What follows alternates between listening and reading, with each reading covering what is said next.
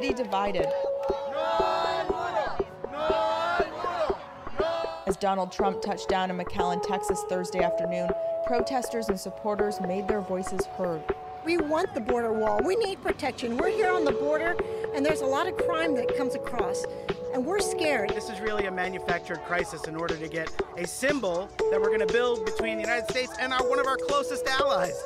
At the McAllen border crossing, there is little sign of a security crisis, but people admit that in Mexico, it's not as calm. On this side, in the United States, everything I see is normal. The crisis that exists is the people from Central America and some Mexicans who would like to build a new life on the American side. Many of them are women and children who are looking to escape violence, and they are seeking asylum in the United States. The Humanitarian Respite Center in McAllen welcomes immigrants who have been released from Border Patrol detention centers. Since 2014, the center has received over 100,000 people. Sister Norma Pimentel, who runs the center, says the city is not facing a security crisis, but a humanitarian one. The Border Patrol has it under control. The crisis is making sure we have the conditions and the facility to help the families that are passing through. They need some care, and if not, it becomes a big problem for the community. Residents in McAllen, Texas may not agree about the need for a wall here at the border, but whether or not Trump's visit will change minds in Washington and end the government shutdown remains to be seen. It was back in 1850 that Scotsman John McAllen came to South Texas to work as a clerk in the city of Edinburg, which later would become Hidalgo. In the 1860s, McAllen would marry into a local land-grant family and start acquiring more land.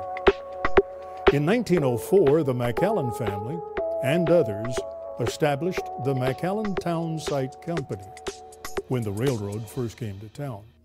People started to build homes, businesses, churches, and schools, and on February the 21st of 1911, the brand new Texas city of McAllen was born.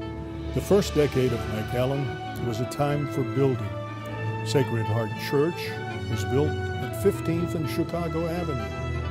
New schools at South 10th and Austin and at 16th and Chicago. Local merchants built hitching posts to help bring business to the new downtown. The Guerra & Sons grocery store opened at South 17th and Austin. Kreidler Undertaking opened in the back of the Western Union office. And the first public park, which housed deer, was set up just north of Highway 83 and 80. The Common School District number 11 became the McAllen School. I don't know how serious this company is, but it's interesting. It's kind of out of the way. Employment law, team no sleep management training. You breed champions, and then they got their own Facebook. But this is interesting. We must suffer one of two things. So they want to really instill dealing with hardship. Okay. You have to go through hardship or you'll regret it. Caught up in Cutco a little bit. I ended up just buying my own knives. They actually have their own permanent office here. I don't know what the occasion is, but it's very curious. I think it sounds like a live band. It can't possibly be, but I'll take a look. Oh my god, it really is a live band.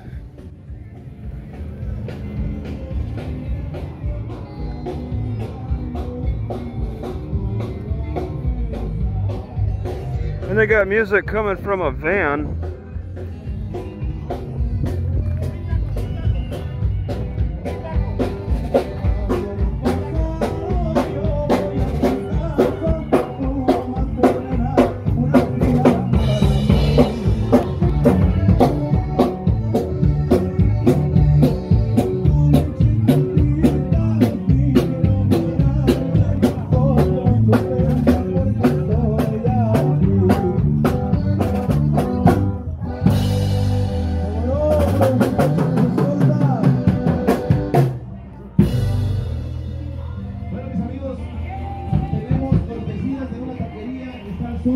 So it's to promote Sheriff Guerra.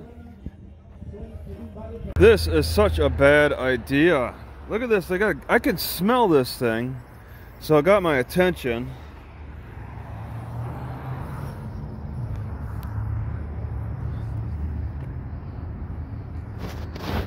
It's right here in the corner. Somebody could easily clip it. And I think people have hit it because I'm smelling it. Like maybe it's gotten battered a little bit. It kind of looks like it might be bent out of shape. That is a concern. A big natural gas line pipeline right in the corner of an intersection. It's to serve maybe Dairy Queen, I suppose, and all the whatever other businesses there are. Not sure how pipe planning,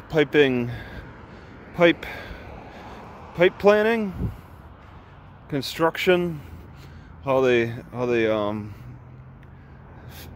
figure what's the best spots to set those things up, but it seems a little dangerous on the corner.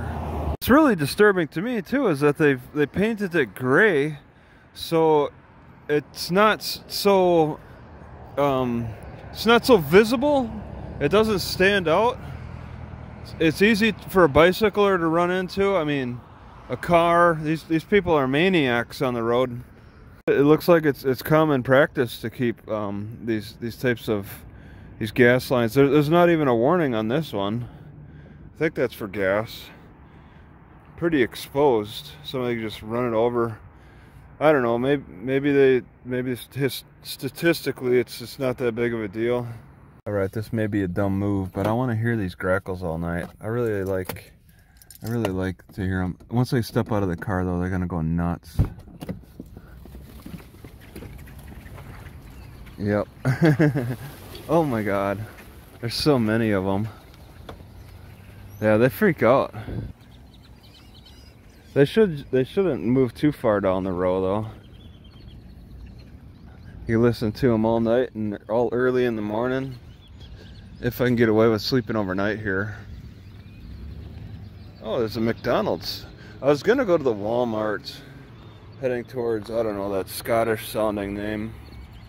The Target is kind of friendly at times for overnight parking. Yeah, there's so many Grackles. They don't really have many choices now that it's so late at night. There's so many Grackles here. Every tree, and they're freaking out when I walk by the tree. Oh, there they go. All they can do is do a tree all they can do is shuffle from tree to tree when I get close. This is kind of entertaining. I just take a walk through the park. Just take a nice friendly walk through the park, and these Grackles are just going nuts. They're just shuffling from one tree. Because I stopped. They were gonna stay in the tree if I just walked by, but I had to stop. So they got scared. They're tweeting like crazy. What time is it? It's after 9 p.m. These Grackles are stuck here for the night, but they can definitely go between tree to tree in this nice lit parking lot. And I think Target keeps the light on all night. How many Grackles am I gonna cause to hurt themselves trying to save themselves by flying it in low light like this? They could like land on a branch wrong because I can't see it so easily. They're really sticking around the Target area. There's none over here. I was thinking, you know, coming from the library, how bored I am, and I just go to Walmart and hope for the best. And then I hear the Grackles, and I stopped at the stoplight next to the Target. I'm like, yes, this is my spot. Grackles. They're always a good choice to park next to. I found their camp. Right, so I'm walking over to the Best Buy. I'm really serious about getting a 360 camera. I got this crazy mindset, like, What if I got a helmet and one of them GoPro attachments I could put on the top of the helmet and then put the 360 camera on top and then bicycle or walk around? I just wonder what that would be like. Very curious. I don't know if it's worth $500 to satisfy that curiosity. I'm just kind of looking at this Max display. You can read it and all that.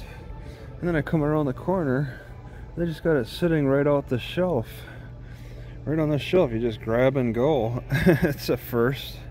Alright, so I had some sushi that was $1 off because it's, I think, older. From the H-E-B. And I'm feeling a little woozy. I was feeling woozy a little bit before, but now it's coming more from my stomach. A little concerned.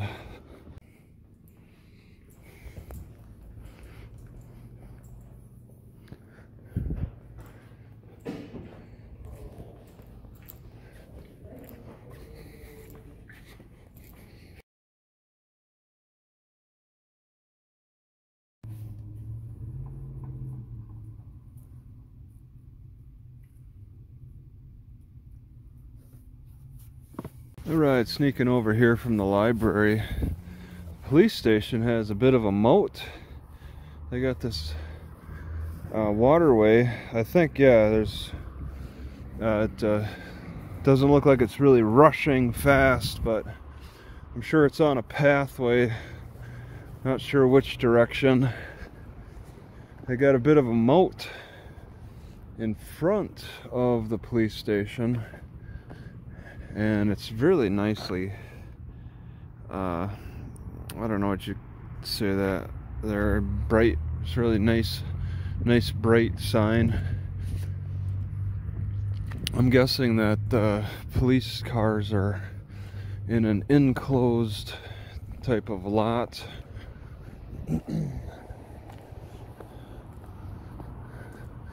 The city of... It can't be entirely for the police station, can it? And then they got some kind of a bright light. Where is it shining from? Interesting. They got a padlock. Oh, there it is. Okay. To shine inside. That's pretty neat. Bit of a tower at night. And they got records right here. Receptionist. This is the building entirely for the police? Yeah, municipal court, police departments. I don't think it's gonna be. Oh, you can. Well, I don't need to go in. They got the doors unlocked. So you could just walk right on in anywhere. And yeah, pretty sure that this is locked up. Yep. You'd make your call for complaints here. All right. So this whole building, they got a big police force, I'm guessing.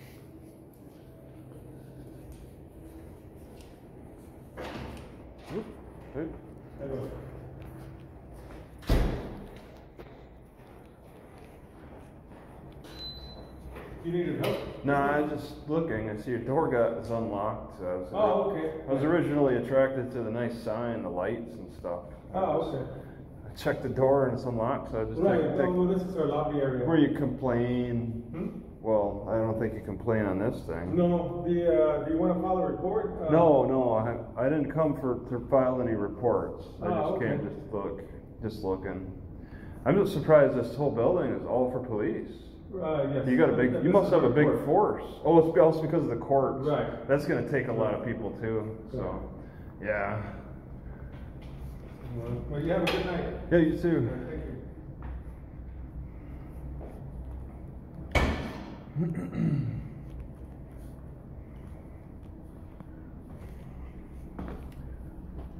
Oh, all right.